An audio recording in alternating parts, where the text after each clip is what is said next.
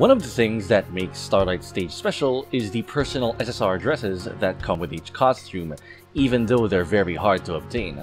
So we here from the channel wanted to make a fashion review of these dresses and the connection with the idol.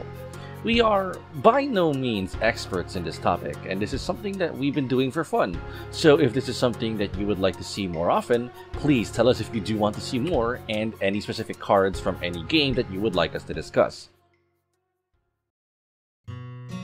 For our first entry, we'll be looking at a personal favorite of someone from the channel, Morikubo Nono's dress, specifically her SSR, Mori no Monogatari, or Forest Story.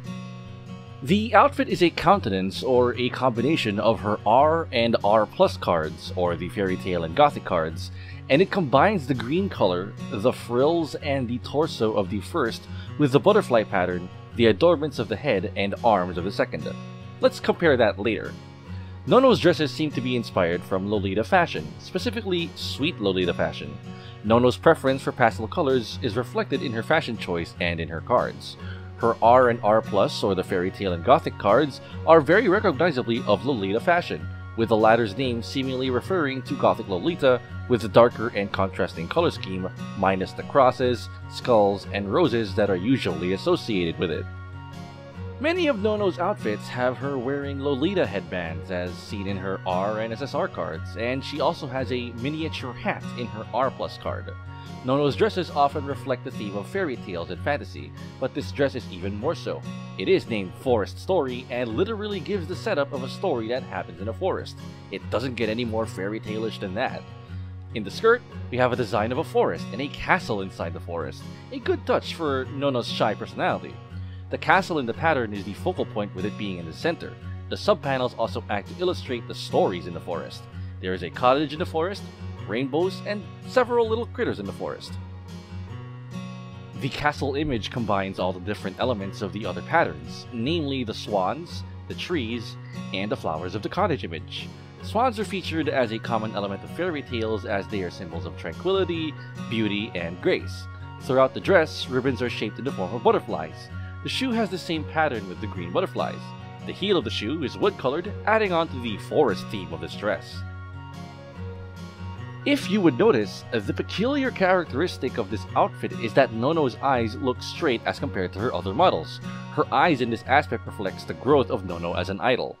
As for the colors, the dress uses Nono's image color, which is a shade of cyan for a majority of the outfit, though tinged more green and higher in saturation in the 3D model as compared to the card illustration. Darker shades of the color are used in the ribbon and lace. White is used for the frills on the dress, on the strings of the pearls, and on Nono's socks.